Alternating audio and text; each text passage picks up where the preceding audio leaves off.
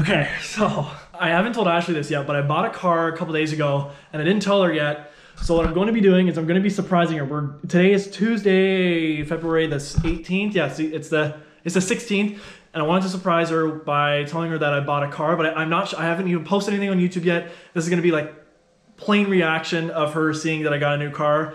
So she's coming over the next couple minutes. We're going to record. We're just going to be opening gifts casually. My excuse is going to be, oh, we tinted the windows on our previous car, knowing that instead I bought a car, and that's why I haven't been texting her as much. So. So stay tuned for the reaction. She's currently on her way now, so I figured I'd get all the cameras ready and make sure that everything is set to see her reaction when she comes sees my new car.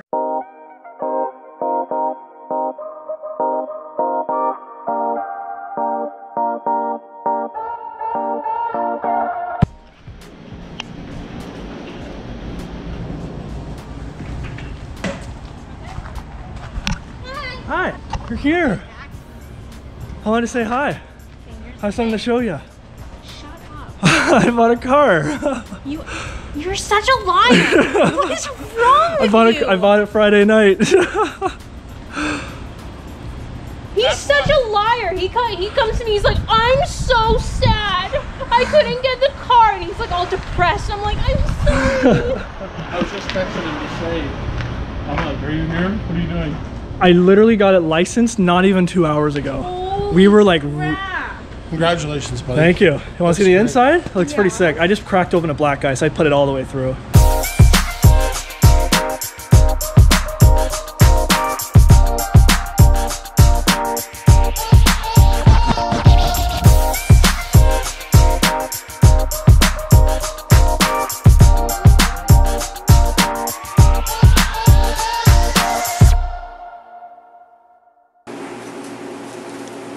So it's been a while since I've been uploading on YouTube, and that's maybe because I just bought my brand new Mazda 3 GS Sport. You might be wondering, what is inside of your Mazda 3 Sport? Well, I just wanted to show you some exterior stuff.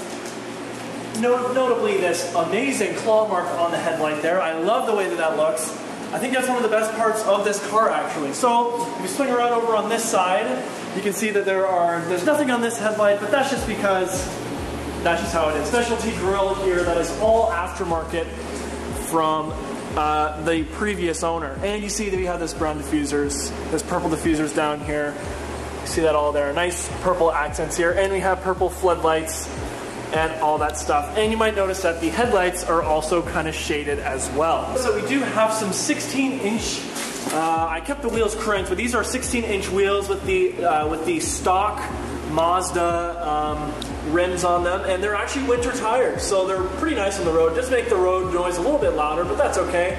So a nice clean car. I got her washed yesterday actually, so you can notice the purple, notice the purple underneath there as well. The coolest part I like is the smoked tail lights. I think that's one of the coolest parts of this car, and you have the black emblem here as well. We have a massive trunk that is huge. So this is what I use to hold my snowplow, basically. That's pretty much it. I originally wanted to get a hatchback, but instead I got the sedan because of how nice the black looks. So fortunately, it still looks pretty clean today. It did snow a lot before we started filming this, so yeah, let's get right on into the interior. So it's reasonably clean on the inside as well. Yeah, if you want to come and sit inside, you can. So when you get inside the car, you may notice that it's a nice clean design. You don't have any extra buttons, and yeah, you got our nice dials here. So if I put her in accessory mode, you see everything lights up. We got our heated seats. We got our Mazda 3 screen here. It's a nice looking thing, and as well we have our CD drive, which I'll never be using because it's CD. Here you can see we have our speedometer, we have our tachometer, we got our RPM gauge, we got our how much range we have left in the fuel mileage. I love how you can use this dial to see all your different things. Like you got your applications as well. You can see your radio traffic map, your fuel economy monitor. So I've been driving reasonably well. You can see your maintenance and all that stuff, and then you have your radio, your entertainment. You can choose all types of things from your audio sources. And yeah, you can choose anything from Bluetooth, Stitcher, USB. Like there are so many options you can use. And then if you go back to the communication, there's all your texting, your notifications, just because this is a Ben Lowry car, I'm going to show you the sound settings. So we have bass all the way cranked here, and we have the treble up there, and then we just have the fade and the balance. Nice looking car, great fuel economy, and as well we can even switch it into manual mode, and you got your manual crank as well. So yeah, that is basically our interior of the car. Why don't we go for a test drive now? So we're gonna put it in reverse, and I wanna show you the backup cam here. So now we're gonna go for a quick test drive here, now that I close the garage. It actually just started raining where we're at now, so we're gonna go for a quick little smooth ride and see what we can do here. So, car seems to be running pretty smooth here today, but yeah, it's got 155 horsepower at 4,000 RPMs. So yeah, so you can really get up to speed on it as well. Yeah, what else? It's front wheel drive. It's got an inline 4-cylinder engine, 2-liter engine actually. So you got nice specs for a pretty cheap car. I mean, it looks super sporty for it being this price that I bought it used. It's under 100,000 kilometers, as you probably saw from the tachometer earlier on. So yeah, I've had an excellent time driving this thing. There's no complaints whatsoever. As a teenager driving a car like this, you would never expect a teenager to drive a car like this, just because it's so nice. You can touch the screen when you're when you're sitting still, but when you're driving, you have to use the knob, which I think is really cool because it's nice and techy, and there's nothing really added to it. It's a nice little sleek design here. So eventually I'll get Android Auto on this thing. So here we go. We'll go for a little launch test here.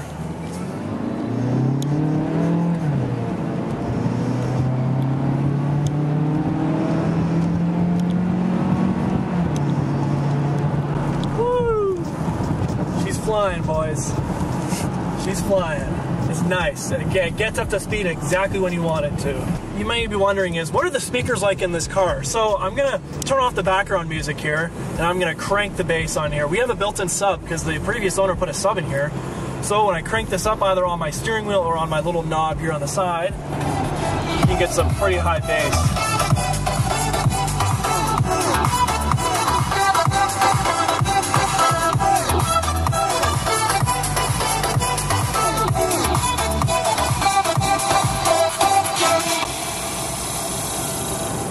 Some high bass. Obviously you can't really feel that when you're listening to phone speakers, but other than that, it's a really nice ride. So transmission is so good.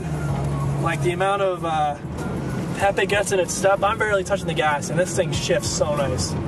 Currently at half a tank. We have 242 kilometers, I guess, left until we got to refill it. I filled it to full from 50 kilometers left on Tuesday when I surprised Ashley with it. And then that's when we went on our first cruise. Amazing cruise. Best cruise of my life, probably. The first cruise is always the greatest cruise. So it was sunny outside. There wasn't any snow outside, honestly, so we got to experience the whole Mazda at its glorious. So the only things I need to really get for this car is summer tires, because this came with winter tires, but I didn't get any summer tires, which is okay. I'll probably get some used ones later. But yeah, so the only thing I can't figure out is the sunglass holder. Because when you come up here and try and put it up, my sunglasses are so thick they don't even fit in them. Yes, they do. Oh, no, they don't. Yeah, they're not wanting to fit, so that's an oopsie for me. I should have checked that. Maybe I need lesser of sunglasses. So we're pulling into the driveway here. We're gonna pull in here. I think we're gonna back into our spot because there's nothing really else that we need to really see here. That concludes our test drive with Mazda. I really hope you enjoy this. And yeah, let's move back on to the studio.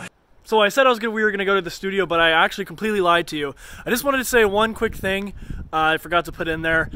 The only way I got this car was to actually fight and work my butt off and sacrifice hours with friends to go make sure that I work all the time. So what did I learn from buying this car is that you need to work and work and work and fight for those goals, and then you'll be able to pay for them and afford them eventually. So I was not expecting to get a car this early, but you know what? I had the money, I had the time, and I said, you know what? Let's full send it and get it out of the way. So there you go. If you fight for your dreams, you can totally accomplish what you want. So I hope you enjoyed today's video. If you did, please make sure to like and subscribe for more videos like this. Hopefully there's going to be more stuff coming out soon. If not, you can also see me on Twitch. I'm going to be streaming 4 days a week, every week until April. So if you guys are watching this past April, I'll probably be on YouTube much more. So without further ado, thank you guys for watching, and we'll see you guys next time on Salted Nation.